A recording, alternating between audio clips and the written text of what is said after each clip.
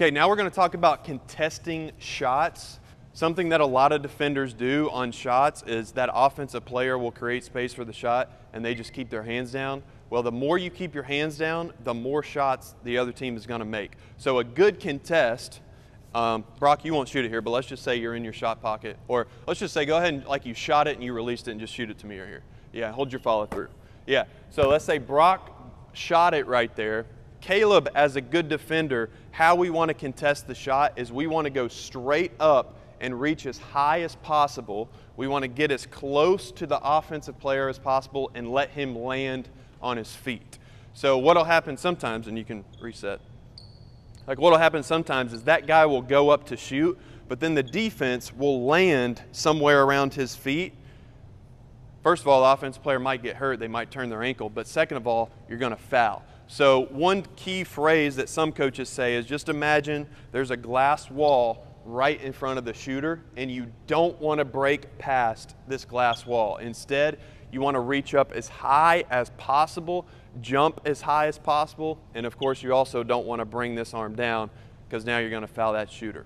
So the key to contesting those jump shots is just reaching as high and as straight up as you can. Now, when we're talking about contesting shots in the paint, let's say, Brock, you can come down here. So now we're saying this offensive player drove down into the paint and just kind of get like you're about to take a layup or something. Yeah. So offensive player is now looking like they're going up for a layup. There's two mistakes that defensive players often make. And Caleb, I'll play defense right here so you can just step right there.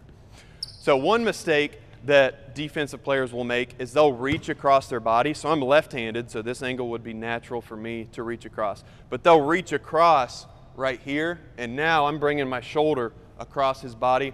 I'm probably going to foul. The second mistake a lot of defenders make is they'll just try to totally block the shot and just wind up their arm.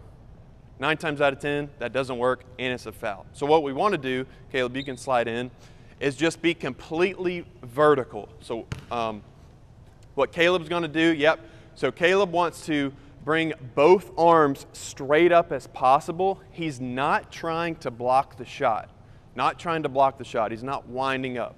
But what will happen is if you can jump as high as you can and reach your arms up as high as you can, sometimes you're naturally going to have a block. So you want those arms up as high as you can, and then also you want to absorb the contact with your chest. So just kind of walk into him right here. So Caleb's going to go straight up, and he's going to absorb that contact into his chest while keeping his hands straight up. And if the offensive player creates that contact with the defense, it's not going to be a foul.